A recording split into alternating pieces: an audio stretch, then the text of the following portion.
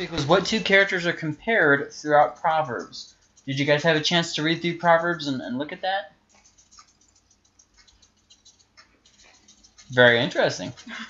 What I did kind of catch on from it was the simple person and the wise. Mm-hmm. What are some other names that they're called? Were you able to find that out? I didn't see any other names that I caught. Okay, that's fine. It's the fool one. Uh-huh. The fool and the wise man. You know. The righteous and the wicked. Mm-hmm. The sluggard and the diligent person. The just this constant contrast. And if you notice, he actually kind of uses the terms interchangeably. In other words, he calls the wicked person a fool who is a sluggard. See what I mean? He uses the terms interchangeably, to where you have these two ideal people. The one is an ideal bad person, and the other one is an ideal good person. And the good person is someone who fears the Lord. It's someone who's righteous, someone who works diligently, who's wise in what they do. They plan, that kind of thing. And then the fool, the wicked person, is someone who's a lazy person, someone who doesn't seek the opportunities, someone who misuses their what they have. So you just see these two characters compared throughout the whole book of Proverbs. But very good job catching that. Air high five. Grace, can you hear us? Yeah. Do you want us to stop and wait for you? No, you go ahead. Okay. Last week we talked about the introduction to Proverbs, and we talked about the first three of the 13 messages to youth, which takes place between chapters 1 and chapter, I want to say 9. The first message was to listen to your parents, found in chapter 1, verse 8 through 9. The second message was to say no to bad things, chapter 1, verse 10 through 19. And the third message was don't reject wisdom, chapter 1, verse 20 through 33. Which brings us to the fourth message. So if you're following along, it will be in Proverbs chapter 2. You guys talked about all that last week? Mm-hmm. Uh-huh. It's online. Do you want me to share it onto your Facebook? Or message it to you? Gracie, didn't you share that? Yeah. Okay, I'll go back to it. Okay. So the fourth message is found in chapter 2, verses 1 through 22, which is, if you're looking at your Bible, that's actually the entire chapter. So we'll read through it once, and then I'll do on the different parts. My son, if you receive my words and treasure up my commands with you, making your ear attentive to wisdom, and inclining your ear to understanding. Yes, if you call out for insight and raise your voice for understanding, if you seek it like silver and search for it as for hidden treasures, then you will understand the fear of the Lord and find the knowledge of God. For the Lord gives wisdom, from his mouth comes knowledge and understanding. He stores up sound wisdom for the upright.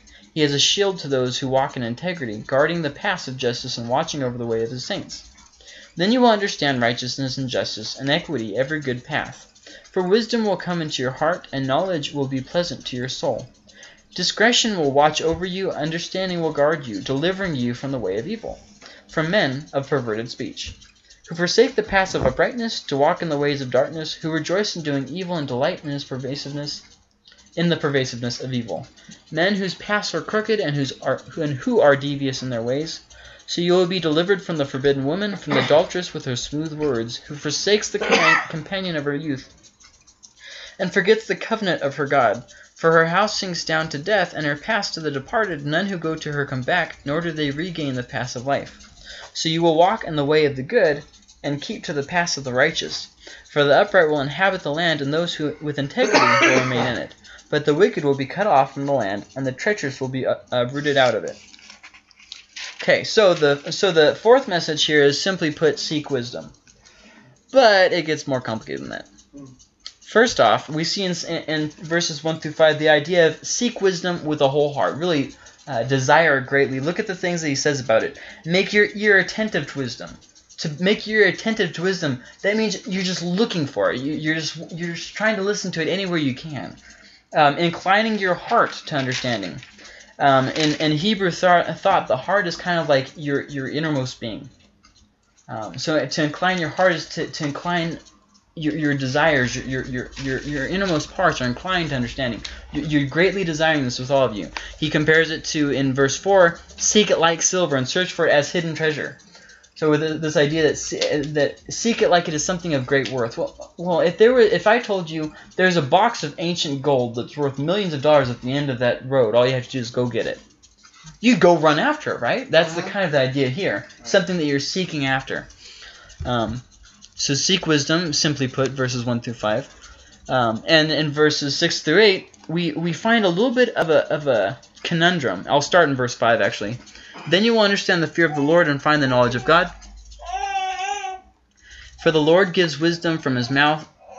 Wisdom from his mouth come knowledge and understanding. He stores up sound wisdom for the upright. He is a shield to those who walk in integrity. So something that you have to notice from this is he says seek after wisdom, and then he says as you seek after wisdom, God will answer you. Not wisdom will answer you. As you're seeking after wisdom, God will answer you.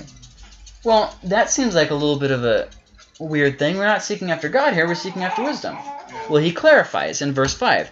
Then you will understand the fear of the Lord and find the knowledge of God. In other words, wisdom is inseparable from God. So then you go down to verse 6 and it says this, for the Lord gives wisdom.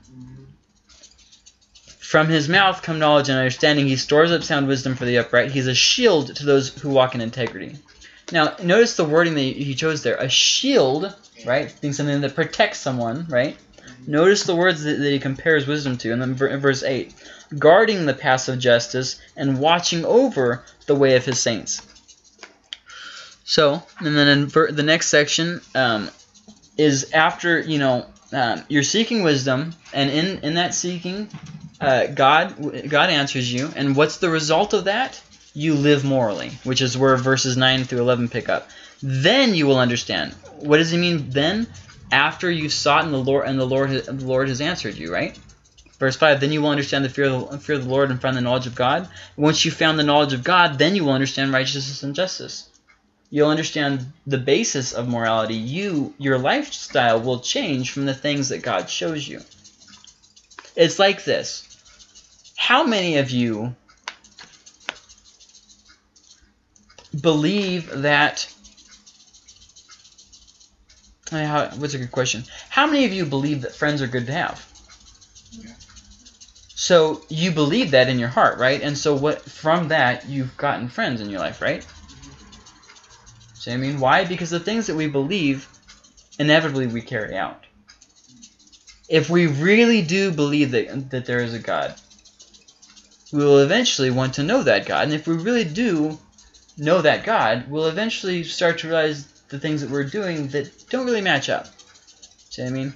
I'm not exempting the Holy Spirit from this process. I'm just saying eventually throughout the process of knowing God, your life is changed. Why? Because if you believe something, your life will mirror that. Eventually. Verses 9 through 11, then you will understand righteousness and justice and equity, every good path.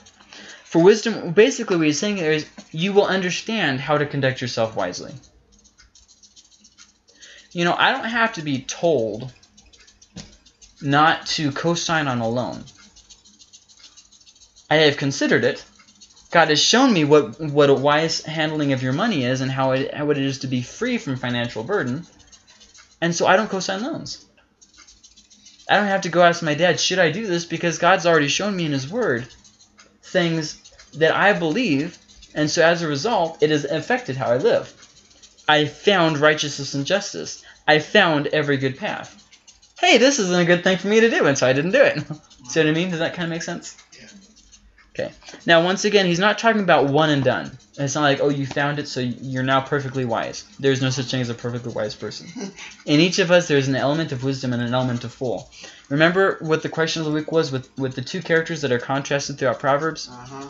If you go through Proverbs and look at all the things that the foolish person does, you're going to eventually find something that you do that he does also. Eventually. Does that mean you're a fool? No, it means that you act like a fool in that area. Everybody has an element of foolishness to them and an element of wisdom to them. The point is that we're seeking after wisdom, right? So, for wisdom will come into your heart and knowledge will be pleasant to your soul. Wisdom will come into your heart, knowledge will be pleasant to your soul. Verse 11, discretion will watch over you, understanding will guard you. Discretion will watch over you, understanding will guard you. Hey, this isn't a good idea for me to do. I should probably go to work tomorrow unless I'm going to get fired. See what I mean? Discretion will guard you. And then, in that wisdom, I've decided not to do something that's going to get me fired from work. Now I have money to pay my rent. See? Discretion will guard you. Hey, that's not a good idea. So, and then also, if you notice, so he said, seek after wisdom. God answers you because wisdom is from God. And then he said, okay, so your life is going to change. You're going to live morally as you seek after God, wisdom, and thereby God. And then he says, or he notes here, that he equates the two of growing with God as the same as growing in morality and growing in wisdom. The things, they're inseparable. So in other words, if somebody claims to be, let me say this in a simpler version because I think that I said it a little bit confusing. If somebody claims to be seeking after God, if somebody claims to know God and to walk with Him, but they're living immorally, we know that they're liars, right? Not just because 1 John tells us that, but also because Proverbs just showed us that, right?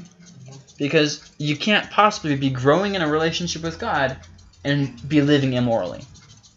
See what I mean? Well, what's living immorally?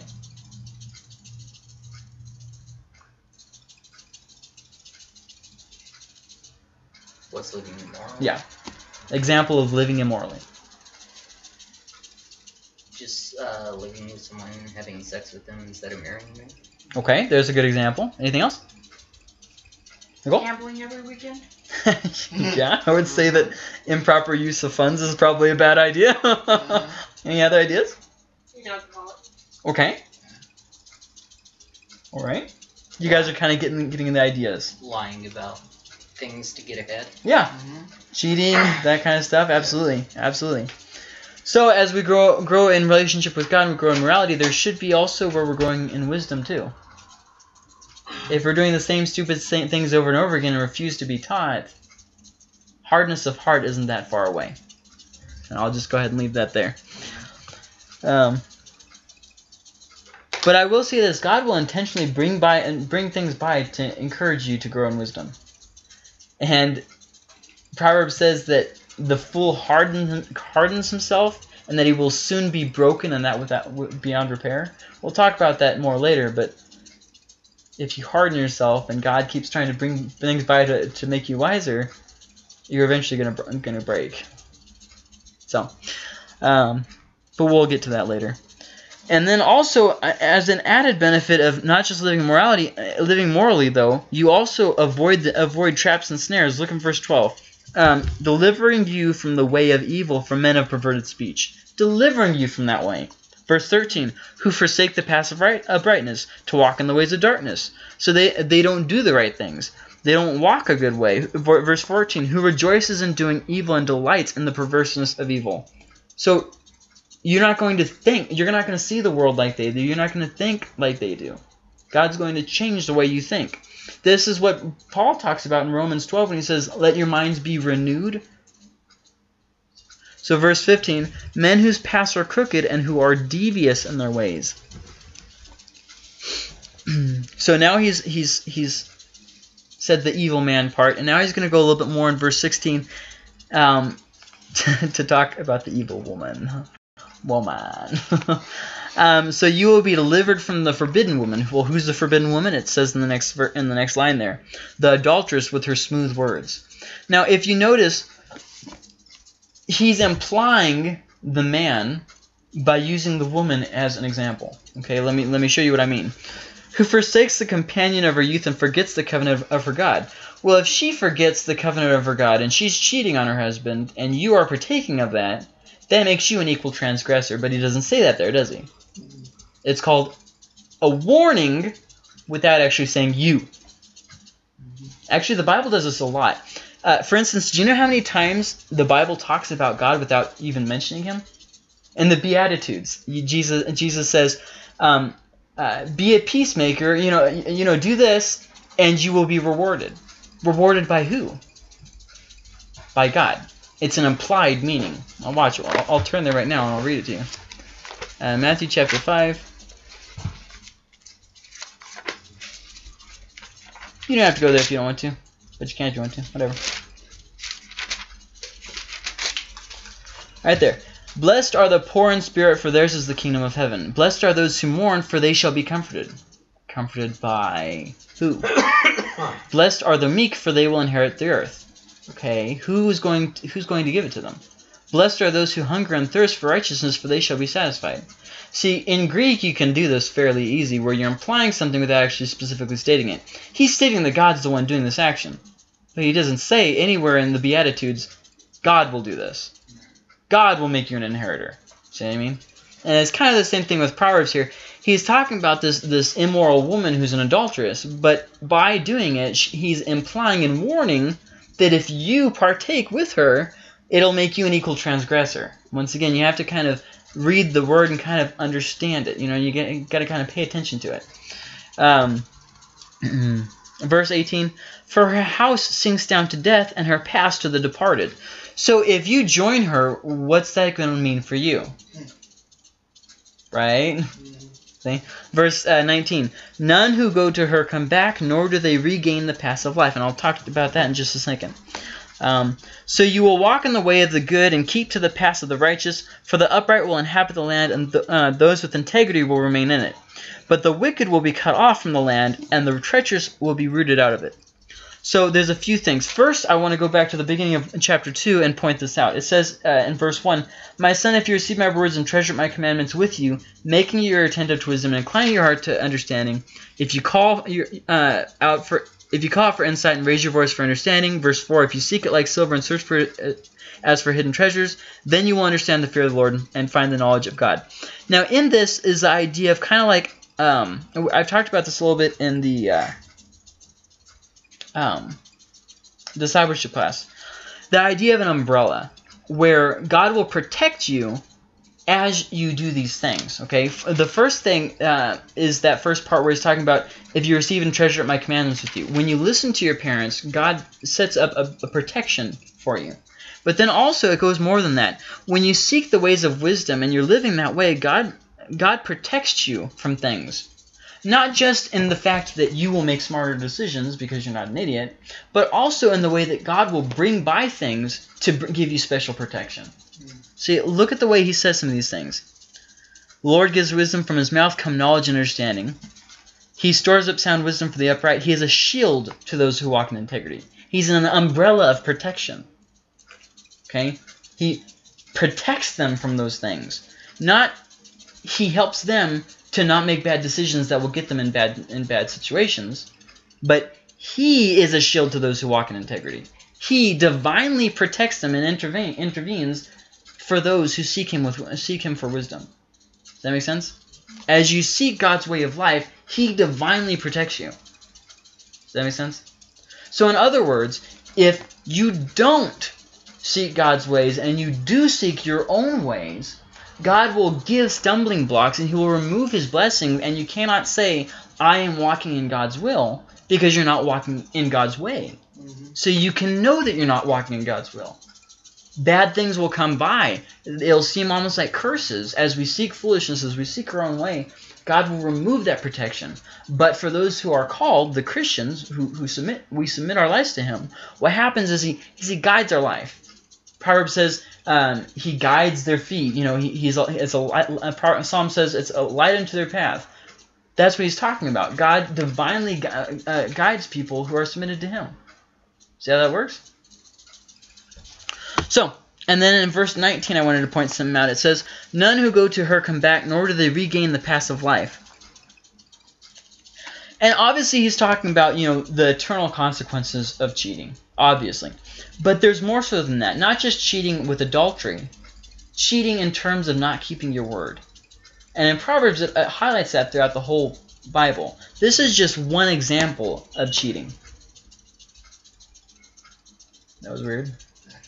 But then also, there's such a thing as a cheater mindset. You've heard me talk about the druggie mindset. There's the same idea for a cheater mindset. And it's kind of this idea that, you know, I'm not going to get caught. It's not a big deal. You know what I mean? These different things that you lie to yourself, and it's a cheater mindset. And when he says this, none who go to her come back, nor do they regain the paths of life, Of course, you can be saved after you've cheated. You repent, the Lord forgives you, you stop doing it. Right? Because to repent is to turn away from. Right. So if you truly repent, you're not still going to do it. But none who go to her come back. He's saying, generally speaking, these people get in a mindset. Have you ever talked to people who justify why they cheated on their spouse or their girlfriends or etc.? They have this mindset. Once they've gone that way, they don't come back. You know what I mean? It's like druggies. Druggies can get saved and they can change. But generally speaking, those who go the way of drugs, they go down to death and you don't see them come back again. Generally speaking. See what I mean? It changes how you think and how you see the world. And so what he's saying here is he's actually saying a very heavy statement. It sounds like he's just saying, oh, hey, don't sleep around because bad things are going to happen. But he's actually talking about temporary and eternal consequences. He's talking about not just cheating with your spouse, but cheating in life. See what I mean? He's talking about big things in a very small context. So the thing is with Proverbs, after you read it, you have to stop and you have to actually just think about it. That's why I tell people, don't try to read through Proverbs in a set amount of time. Just read a verse or two. Read a proverb and just think about it. Just think about it. Because oftentimes there's a lot more going on in that one verse than you think is going on. And and then in verse 21, he contrasts blessings and curses, temporary and eternal. For the upright will inhabit the land, and those who with integrity will remain in it. That's a blessing. But then here's the curse. But the wicked will be cut off from the land, and the treacherous will be rooted out of it. So he contrasts the blessings and the curses, and the temporary outcome with the eternal outcome. Because, I mean, obviously, we see people who are immoral and unrighteous, but we see them still living and thriving, right? Yeah. Well, maybe here and now at this moment, but you don't know what's coming their way. Right. Just because God's dealing with them with mercy doesn't mean that it'll always be like that. Any questions on the fourth message? Well, and a lot of times you see, like, especially if they've done this way their whole life, you know, they started out young doing it, and that, you see just a downward spiral as they get older. Yeah. Of the morally decayed and everything, and just, you know. And in fact, I was thinking about this the other day. It's actually worse and harder for for this next generation coming up than it ever has been for people before. And the reason why that is because media is teaching them things. And when you accept something as a child, you oftentimes won't question it when you're an adult. Yeah. Oftentimes. Not all the time, but oftentimes. And so they're believing things in their root of their being without realizing what they're doing. I'll give you an example. Media says love is love. Doesn't matter, homosexual, whatever, love is love. They hear this as a child, and so then they grow as an adult and they don't question it. Right. But do you know how old we are before our reasoning fully forms in our brains? 25. About 25, yeah. So if you hear something when you're 5 and you accept it, 20 years later, it's a part of who you are. You don't even question it. Yeah. Because the media told you that. Yeah. See what I mean? Are you guys kind of getting the gist of what I'm saying? So now these kids have to, without having, you know, the same benefits that we really did as kids. And, you know, one of the things was when I was growing up, church was more of a thing that people were expected to go to. Now, not so much of a thing. You know what I mean? And we were even more lucky because we grew up in the church. You know, so we were like really lucky. You know, and so those are some things that people just... Oh, that fly. Sorry. That fly, I've been irritated at him all night, and I finally found him, but he's on the screen, and I can't smash him on the screen. But yeah, anyways. So the fifth message is found in chapter 3, verses 1 through 35, which if you pay attention is the whole thing there. So I'm not going to read it through a couple times. I'm just going to read it through once. So for that, I'm going to show you the sections as I go. Okay, the first section, well, first off, what is the fifth message? The fifth message is the characteristics of wisdom. These are the things that you'll see in the ways of wisdom, okay? With that being said, it starts off with perseverance and love. My son, do not forget my teachings, but let your heart keep my commandments. For length of days and years of life and peace they will add to you. So this is more talking about the quality of life that you're going to have, right? Let not steadfast love and faithfulness forsake you.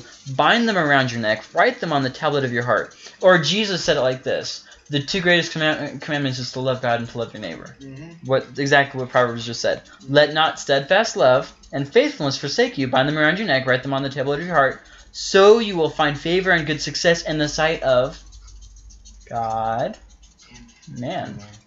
See, there it is again. Love God, love your neighbor. These entwining themes. And now, this thing here is going to govern much of Proverbs, but it's not going to be referenced that often. Okay? Let not steadfast love and faithfulness forsake you, in verse 3. Bind them around your neck, write them on the tablet of your heart, so let your ways be known by your steadfast love and faithfulness, right? Mm-hmm. Okay? Now, he goes on in verse 5. I'll show you here. Trust in the Lord with all your heart and do not lean on your understanding. So, first off, that shows us when we're dealing with people, right? To not deal with them according to your own wisdom, but maybe according to love and faithfulness. But then also, it goes, and not only does it piggyback on that verse, but then it also has its own little message that it tells. Trust in the Lord with all your heart and do not lean on your understanding. In all your ways acknowledge Him, and He will make straight your paths. Okay? So now we see wisdom isn't having all the answers. If you think you're wise just because you have an answer for everything that somebody says, or you have 2 cents for something that everybody else is struggling with, that's not wisdom. Okay, you just said that. Trust in the Lord with all your heart and do not lean on your understanding. In fact, later on he says this: if you're an idiot and you close your mouth, people are just going to think that you're smart. So in other words, wise people don't have all the answers and their mouth is not always open. Okay? Now that's going to be a main factor throughout. But verse 3 is something that's going to progress through the whole Proverbs, but he's not going to reference it that much. Let not steadfast love and faithfulness forsake you. Okay? In all these things, let not steadfast love and faithfulness forsake you. Okay? Now, one more thing that I thought was interesting with verses 5 through 6, what everybody quotes is, trust in the Lord with all your heart and do not lean on your understanding. He's been talking about wisdom, right? Yeah. Knowing what to do. Having understanding and discernment. And then he says, don't lean on your own understanding. Isn't that a conundrum, a paradox? Didn't that just contradict what you just told me? I'm seeking wisdom so that I'll know what to do, and now you're telling me not to lean on my own understanding. Right. In all your ways acknowledge Him, and He will make straight your paths. So, what Solomon is doing is he's combating something that people generally believe when they're reading things about wisdom. I will be smart, and then I will be able to make all these wise decisions. So first he says, trust in the Lord with all your heart, don't lean on your understanding. But then in verse 6 he clarifies, in all your ways acknowledge Him. In everything that you do, make God the deciding factor of what you're doing and what you're not doing. Make Him the basis of all that, and seek Him first. Trust in the Lord with all your ways. And then He will guide your paths. In other ways, He will show you which way to take. Wait, so I don't seek wisdom so that I can be the smartest person in the world? No, you seek wisdom so that God will show you what to do. See how that works? Little confusing, isn't it? Because it sounds like a paradox, but Solomon's interjection. I can see you guys getting carried away because there's a lot of people who claim to be wise, but their mouths are just shooting off all the time. And Proverbs says, in the abundance of words, there's much foolishness. In other words, if your mouth is open for long enough, you're going to say something stupid. Which is why I encourage people, when people come to you with problems, do more listening than you do speaking. Because eventually, if you try and speak them and console them through their problems, eventually you're going to say something stupid. Listen for a second. Just listen. I think another thing with that is when we just lean on our understanding and think we're all that, pride takes root. Takes over. And when pride takes root, wisdom wanes.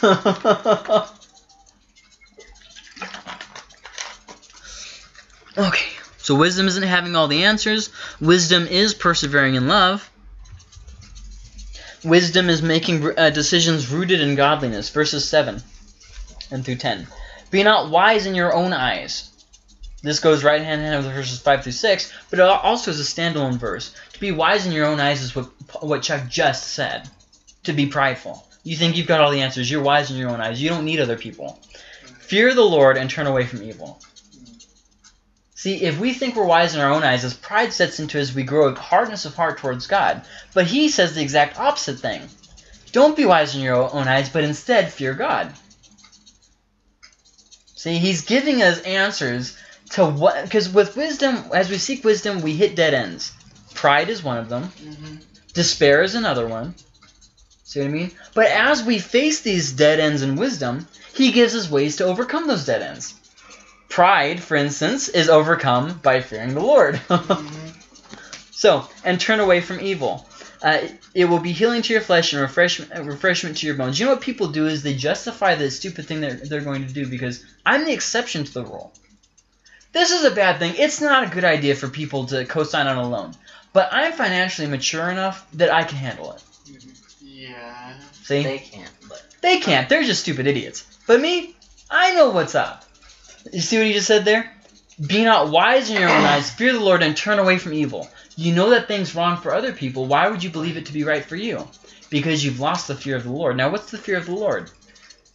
First off, the fear of the Lord is depending on Him before you make decisions. It's seeking Him wholeheartedly. It's praying to Him and fasting before Him. It's living His ways. If you're not living His ways, you can't possibly say that you're fearing Him, can you? You've lost the fear of the Lord and justified your evil. So instead, turn away from the evil, fear the Lord, and don't be wise in your own eyes. See how he says that? You have to really dig into Proverbs because it's not just a quick read. It will be healing to your flesh and refreshment to your bones. I think that goes easy enough. It's spiritual rejuvenation when you follow God's ways. Verses 9. Honor the Lord with your wealth and the first fruits of all your produce. Then your barns will be filled with plenty and your vats will be bursting with wine. Once again, we have a contradictory statement. He says, honor the Lord with your wealth and you won't be lacking. Well, that doesn't make sense. If I'm honoring God with my wealth, I would have less, right? But then he says, no, you'll have enough. How does that work? Don't know. But something happens when we honor God with our lives that God, what did I just say? Divinely guides our paths. Mm-hmm. I can't explain it, but God divinely guides and blesses those who seek after Him. I'm not saying everything's going to be hunky-dory and there's not going to be any problems, but God does guide you. Guide you, okay? So, then in verse 10, then your barns will be filled with plenty and your vats will be bursting with wine. Really, there's a lot of stuff that I could say in these two verses. But one thing I do want to say is that this was part of the covenant that God made with Moses in the books of Exodus, Leviticus, Numbers, Deuteronomy. Remember that? Mm-hmm. This was part of that covenant that they made with Israel. So we, not being under that covenant anymore, are not going to, for instance, inherit the land. Okay, does that make sense? However, in fearing the Lord, we will also inherit blessings too. Does that make sense? So, verses 11, you will make mistakes, but learn from them. Verses 11 through 12. My son, do not despise the Lord's discipline. Why do you just say this here?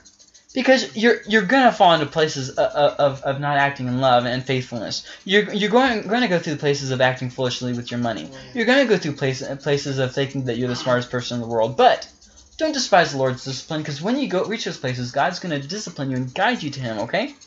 Or be weary of His reproof, for the Lord reproves him whom He loves. What is the reason that you shouldn't lose hope in the midst of the things that God brings by to grow character in you? Because He loves you. As a father, the son in whom He delights. Think of yourself, a parent who greatly loves their child. And so you tell them, no, hey, don't touch the stove. That's going to burn you. Right? Okay. You do it because you love them. Mm-hmm. No father who hates his son would tell him, don't touch the stove. Go ahead, touch it. I don't care. See what I mean? But that's what He compares God to. God is disciplining those who He loves. Mm-hmm. See that? And this is actually kind of an important thing, because we received a word after worship one time it was probably about a year ago now. And basically it was talking about God's love for us. And somebody they were just overcome with feelings, and they said, wow, I just didn't know that God loved us like that. Well, Proverbs just told us that God loves us like that. Yeah. See what I mean? But why? Because they weren't in the Word. See what I mean? I'm not saying that when God speaks to us, we shouldn't be moved by just His love. But I'm saying this is something that they never knew because they hadn't read. And God wants us to know that He loves us. So learn from your mistakes. And that kind of leads us to... Did I really do that? I left off the last part there, guys. Verses 13 through 35. We haven't continued on the next one. Oh, okay. Yeah. Okay. Boy, I'm glad you caught that. Well, I thought there was something else in between. That's why I didn't say anything. Oh. Boy, I would have been sitting here stumbling over myself for a while, being like, well, what did I do? Where did I put that note? Okay. So then in verses 13 through 18, we see that wisdom is greater than possessions. Now remember, this whole fifth message is what? Characteristics of wisdom. So one of the characteristics of wisdom is that it is greater than possessions. As you grow in wisdom, you see its benefit, and you don't seek after the things of the world anymore. Okay? Blessed is the one who finds wisdom and the one who gets understanding. For the gain from her is better than gain from silver, and her profit better than gold. Excuse me. So what did I just say? As you grow in wisdom, you appreciate it more. You don't seek after the material things so much. You seek after God. Well, isn't that what he just said there? For the gain from her is better than gain from silver. Then in verse 15, she is more precious than jewels, and nothing you desire can compare with her. Long life is in her right hand, and her left hand are riches and honor. See, the wise person says, money's not going to make me happy. But the fool says in his heart, I greatly desire wealth, and I'm going to do anything I can to get it.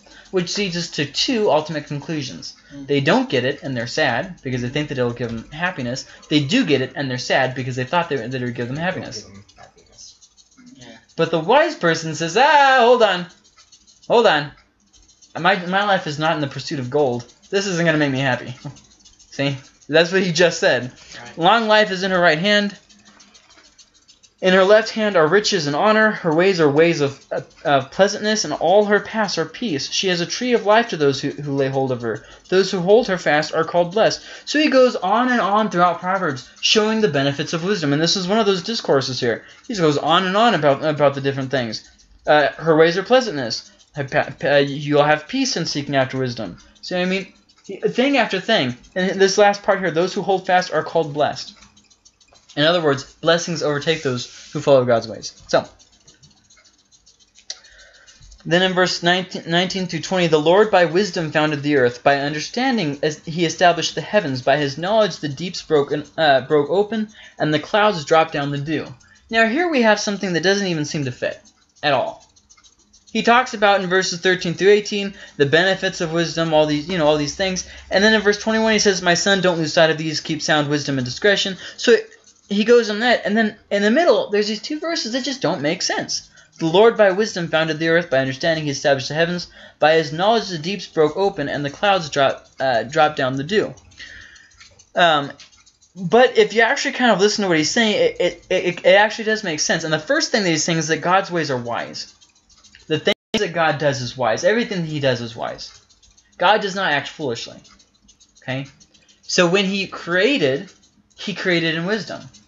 When he created the world to be in order, to be a wise world. Now, I don't mean that there's wisdom in animals. I'm not saying that. I'm saying that he created with a purpose. Things behave a certain way, right? Mm-hmm. Beavers, cut up the trees and then they use them for dams and then they live in them, right? Animals know to do certain things like breastfeed. He set up the world with a certain order to it. And in the order there's wisdom, and he created it with wisdom, okay? And so when we receive wisdom, okay, it aligns us with God and his creation. In other words, God intended us for us to live wisely. Does that make sense? He intended for us to live wisely. There's one in the fridge, in the crisper, or there's one next to the refrigerator. There's warm or cold, whichever one you want. But you guys kind of see what I'm saying there? The Lord by wisdom founded the earth. Well, he's just been talking about how you need to seek wisdom, and now he's saying that wisdom is the foundation of the very earth. By understanding he established the heavens. By his knowledge the deeps broke open, and the clouds dropped down the dew. So we see here that receiving wisdom aligns us with God and his creation. It aligns us with what God intended for us. Okay, does that kind of make sense?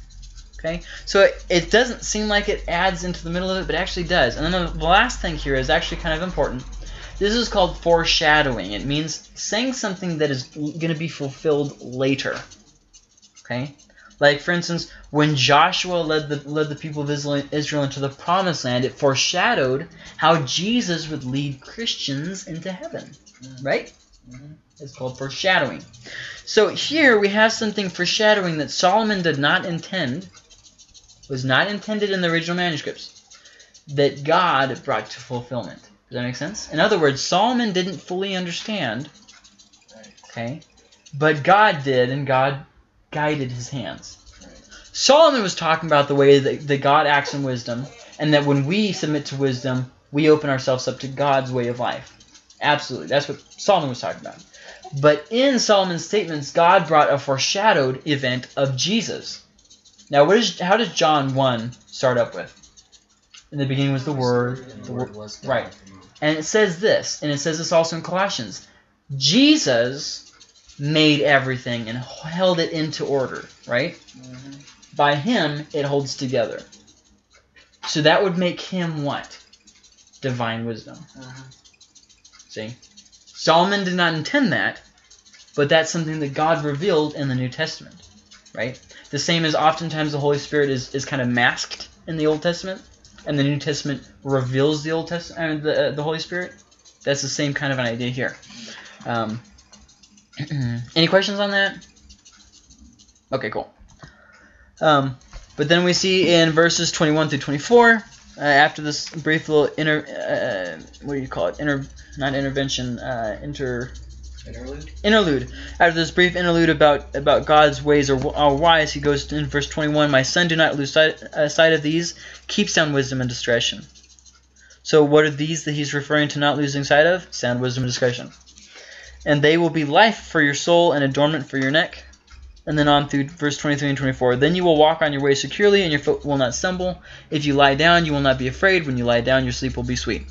So we see here, obviously, the wisdom benefits.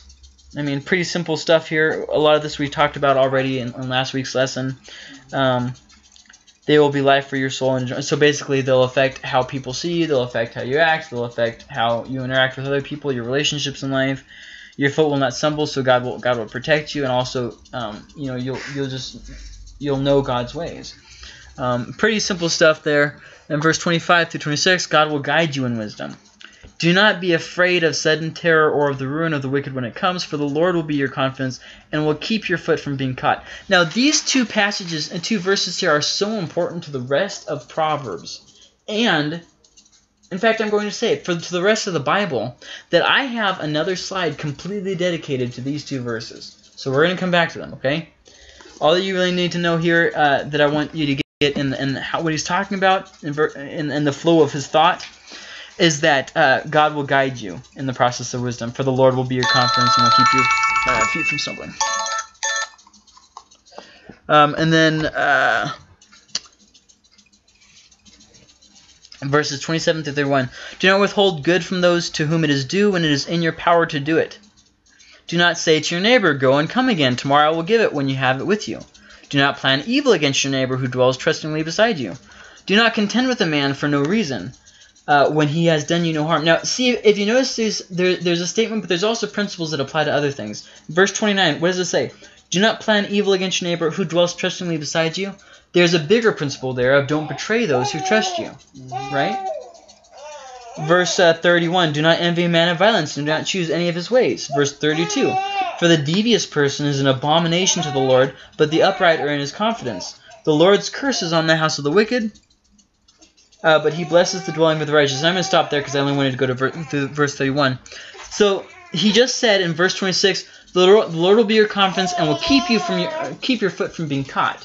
Now, in the very next verse, 27 all the way through 31, he's going to talk about things that the devil will use to get you caught.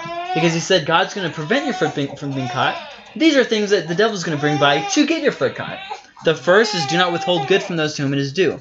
The idea here is that if you have the ability to do good and you don't do it, that is sin for you. See what I mean?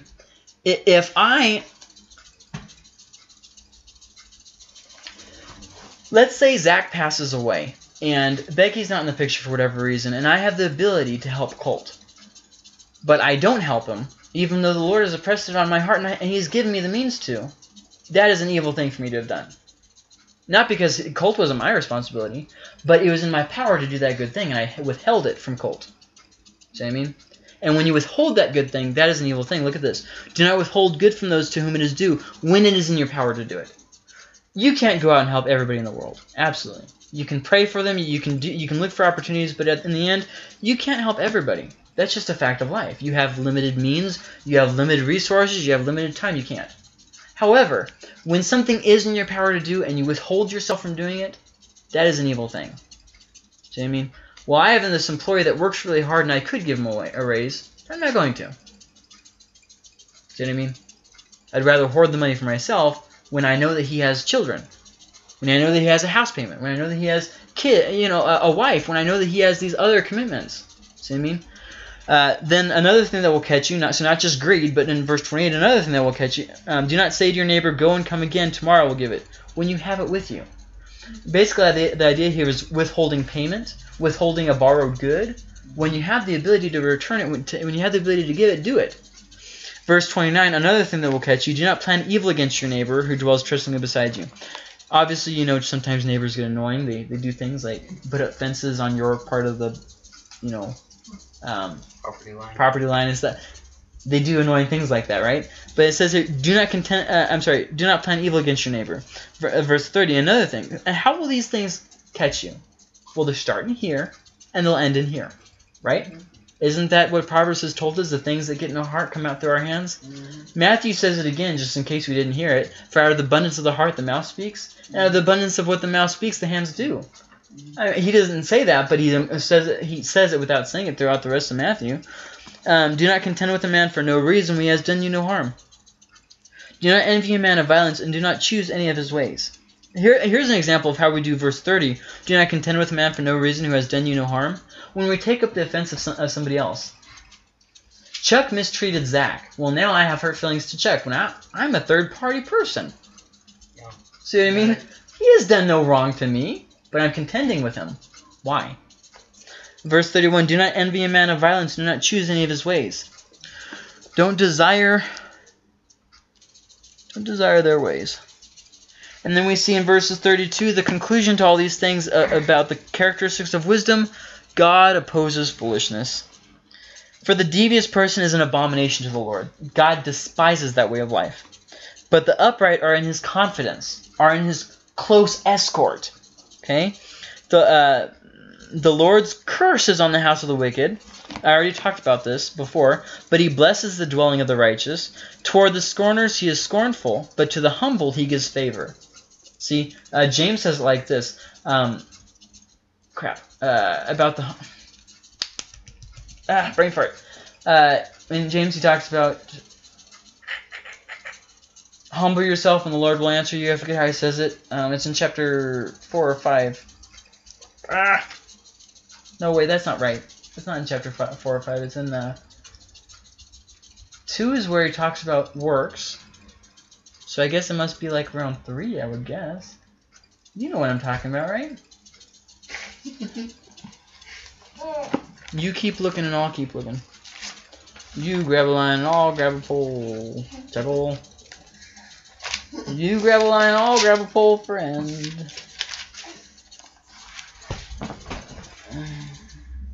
Enough to submit yourself. Right there, yeah, right there. Submit yourself, before that, verse 6, but he gives more grace. Therefore it says, God opposes the proud, but gives grace to the humble. Submit yourselves therefore to God, resist the devil, and he will flee from you. Draw near to God, and he will draw near to you. Cleanse your hands, you sinners, and purify your hearts. Basically what Proverbs just said, James reiterates. Okay.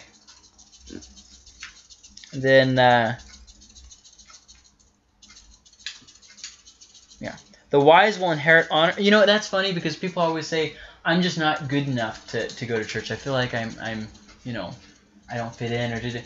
That's exactly how God wants you to come. Mm-hmm.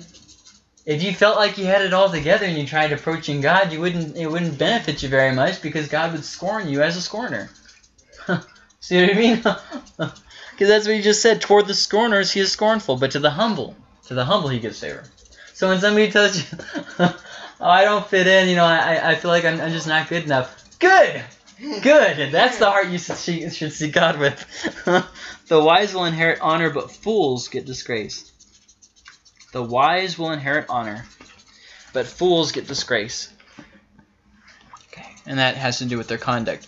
So now I want to go back and we'll end on this note. Verses 25 through 26 of chapter 3. This is such a foundation for not just Proverbs, but for the rest of the Bible. Do not be afraid of sudden terror or of the ruin of the wicked when it comes. For the Lord will be your confidence and will keep your foot from being caught. This is one of those verses that is talking about so many different things that I can only emphasize a few of them. The first is anxiety and panic. Do not be afraid of sudden terror or of the ruin of the wicked, okay? Afraid of a sudden terror. Now, the thing about sudden terror is it can come on instigated or with no instigator. It's a sudden terror. It's not necessarily planned or unplanned. It's just something that comes on suddenly. For instance, let's say you're watching the news, you become greatly afraid. Let's say you're not watching the news and you become greatly afraid. A sudden terror. So it can be anxiety and panic. But then also, look here, do not be afraid of the sudden terror or of the ruin of the wicked when it comes. Don't be afraid of the consequences of immoral living. Why? Because if you're living wisely, why should you be afraid of that? Peter says it like this. You have no reason to fear authority if you're not doing anything wrong. Now, Peter was later falsely killed by the government, okay, by the authority. So obviously there are exceptions to the rule. However, he's saying generally speaking, if you're not doing anything wrong, you don't have to be afraid. If you're not speeding, you don't have to be afraid of getting pulled over. If you're not talking behind the pastor's back, you don't have to be afraid of getting caught. See what I mean? If you're not doing anything wrong, generally speaking, you have nothing to be afraid of. And so we have two things so far. Do not be afraid of sudden terror, which can be something like anxiety or panic, or it can be something that's related to like news or something like that, or of the ruin of the wicked, or the consequences of immoral living, because you're not living immorally, hopefully, if you're living wisely. But then also, we'll read it again. Do not be afraid of sudden terror or of the ruin of the wicked when it comes, for the Lord will be your confidence and will keep your foot from being caught. Here we have another thing that this implies also. Don't be afraid of death, because the Lord will be your confidence in this process. And then he gives his reason for why you shouldn't be afraid in verse 26. The Lord will be your confidence. Do you understand what he's saying there? The Lord will be the one who carries you. Yeah. You could say it like this. The Lord will be your strength. The Lord will be your protector. The Lord will be the one who keeps you from falling. The Lord will be the one who, see what I mean? What did he just say? The Lord will be your confidence. Okay? And will keep your foot from being caught. So the Lord will protect you. He will guide you. Come on. And he will be your reason of hope. You can hope in the midst of these different things. Why? Because of God. Because of God, who is your confidence and who is the one who keeps your foot from stumbling. So in all these things, whether it's something like anxiety and panic, or if it's something that is more tangible, like the consequences of immoral living, or something more immediate like death, you don't have to be afraid of these things because of the Lord who is the one who will protect you and guide you and be your reason of hope. He'll be the one who will how else to say it? The reason for why you're living like you are, and the reason that you know that this thing will not overtake you, whatever it is. Except for death. Death will overtake you. But you don't have to be afraid of that. That's the joke. Tough crowd. So then let's see.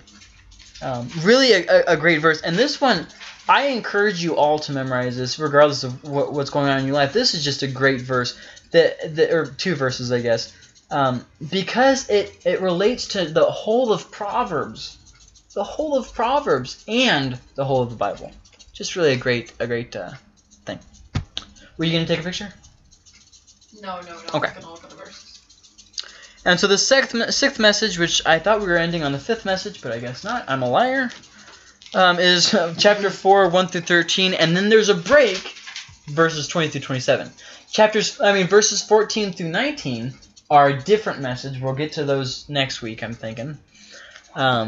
But it's the summation of the sixth message is that wisdom is a family treasure. It's something highly treasured that you should guard closely, okay?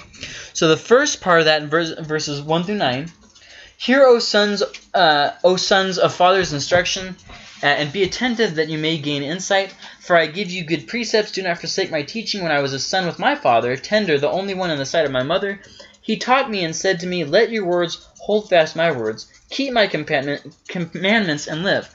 Get wisdom, get insight, do not forget, and do not turn away from the words of my mouth. This is David talking to him. Okay? Do not forsake her, and she will keep you. Love her, and she will guard you. The beginning of wisdom is this. Get wisdom, and whatever you get insight. Prize her highly, and she will exalt you. She will honor you if you embrace her. She will place on your head a graceful garland. She will bestow on you a beautiful crown. So the first thing we see here, or if you were, I hope you saw it, is that God will use people and situations to bring wisdom, not just divinely entering our heads. Right. It will divinely enter our heads. However, God will also use other means. Remember, Solomon was given his wisdom directly from God, not from people, not from anything else. However, we see here that God also, on top of that wisdom, gave him additional wisdom through people. And one of those people was King David, who said this. See what I mean? That makes sense? So we see that wisdom is a life pursuit, a river with many tributaries. Now what I mean by that is, think of wisdom as a river that God sets in your soul. It's flowing, right? You're learning, you're growing. But that river has many tributaries. If you know anything about geography, a tributary is a smaller stream that feeds the river, right?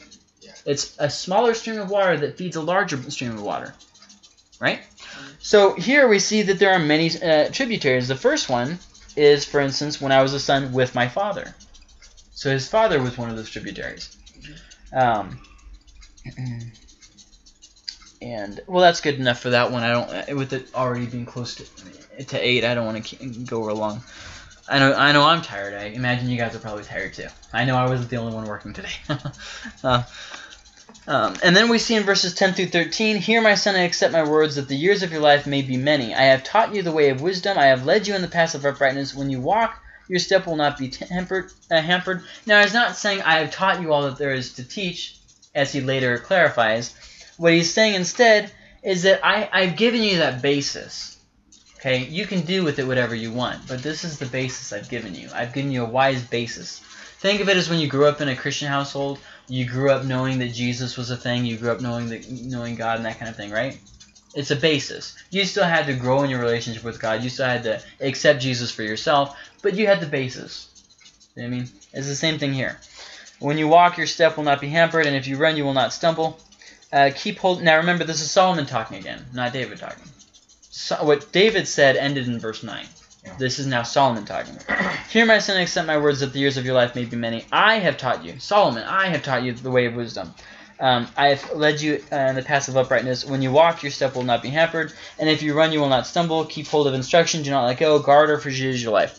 Now, in this, we see that Solomon's instruction is pretty clear. Get wisdom as early as you can, so your quality of life may be better. See what he said there? That the years of your life may be many. I have taught you, I have led you. When you walk, your step will not be hampered. If you run, you will not stumble.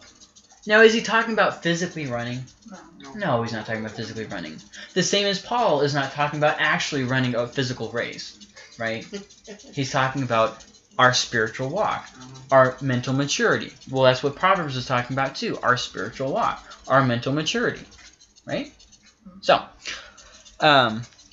as you're seeking after the Lord, these things won't stop you. They won't be a stumbling block for you.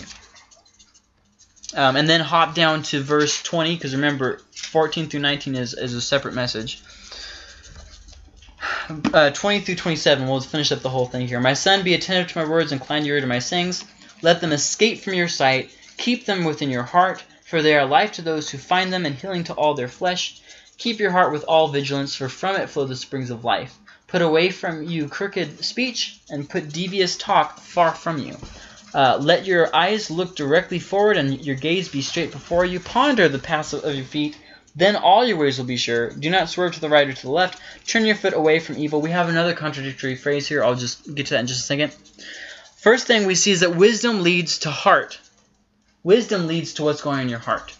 The heart eventually comes out of the mouth. And the things that you're saying and believing eventually are shown with your life purpose. Look specifically at verse 26. Ponder the path of your feet, then all your ways will be sure. This idea of pondering. The idea that you're living with a purpose. See what I mean? How do you live your life with a purpose, where you know what you're doing, you know what you know? It's not something people tell you, something you know in your heart.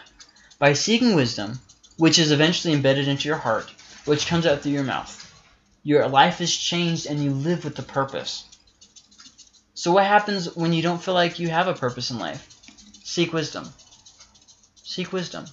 Because wisdom's, you're not going to find that fulfillment by going from thing to thing, by hopping from job to job, by divorcing and remarrying, by sleeping around.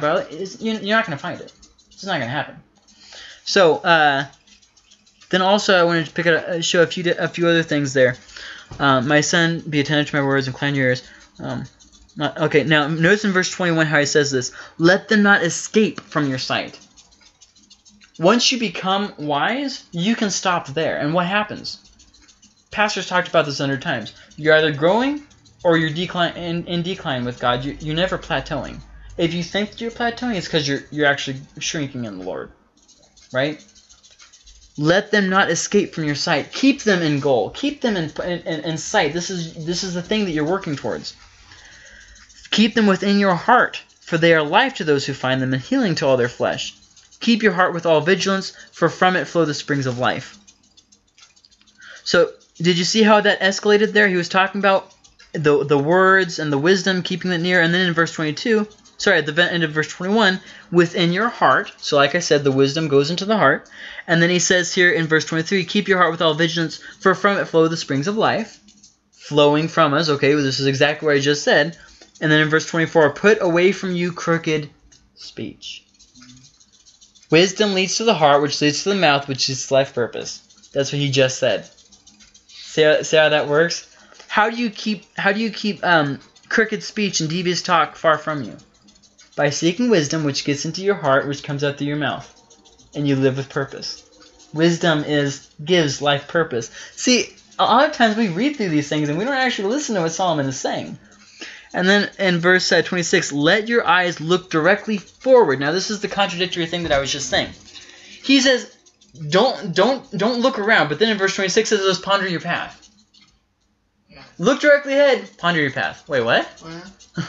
And what he's saying is in verse 25, he says, let your eyes look directly forward and your gaze be straight before you. Don't get sidetracked with other things. Keep wisdom in sight. Okay, but then he says this, verse 26, ponder the path of your feet. Make sure that the things that you're doing is just lining up with where I'm setting my gaze at. Because remember, wisdom is the thing that we're seeking after, so we're looking at our feet. Now, is this leading to that? I want to grow in the Lord. I want to become more wise. Is sleeping around helping me reach that? No. Is living with alcohol abuse helping me reach that? No. Ponder your feet. Ponder your path. See, so although it sounds like a contradictory, watch for these in Proverbs, because oftentimes they'll say two things that are complete opposites, and you have to stop and say, wait, what? Because why? Because wisdom literature doesn't just give us a command. It says, stop what you're doing and think. Think for a second. Okay? So then it ends in verse 27 with, do not swerve to the right or to the left. Turn your foot away from evil. Once again, a contradictory statement, isn't it? Do not swerve to the right or to the left, but then turn away from evil. Because evil is the right or the left. That what is ahead, as he just said in verse 25, let your eyes be fixed on wisdom, right? So then, swerving to the right or to the left would be going to evil. So what do you do if you have swerved to the right or the left? You've lost sight of wisdom. Turn your foot away from evil. Oh, well, okay. So you're saying that there's never a time in my life that I can say, I'm too old to learn. That's exactly what I'm saying. No matter what your status is, turn your feet towards wisdom. See what I mean? Once again, you have to kind of get the whole thing here. Does everybody kind of understand that?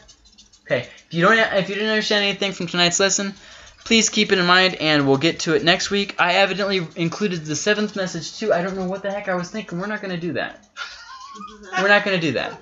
So everybody, unless you want me to, I can do it in about 5 minutes if you want. Or I can just wait till next week. I don't care. Let's wait. Wait? Yeah. Okay. So then the question of the week. Don't look at the screen. Okay. The question of the week is, do you consider yourself wise? What could you change to become more wise? It's a 2-part question. And I want some genuine reflection. I want you to genuinely stop and think about yourself. Now, here's the thing. This sounds really arrogant. I think I'm wise. But here's the thing. Oftentimes we tell ourselves, oh, I don't think that I'm wise, but we actually kind of do. You see what I mean? Yeah. Oh, I'm not going to listen to what Chuck has to say because I'm smarter than him. See what I mean? I don't claim that I'm wise, but I'm not even willing to listen to what Chuck had to say. So I am wise in my own eyes, aren't I? Mm-hmm. So when you ask yourself this question, do you consider yourself wise? Be blatantly honest with yourself. Okay? Blatantly honest. Don't lie to yourself. Okay? You don't have to share what you discover throughout the week. You don't have to share it next week. But I want you to ask yourself the question either way. Okay? And what could you change to become wise? Now we'll probably have a group discussion on that. But any questions? Nope. Let's stop the recording.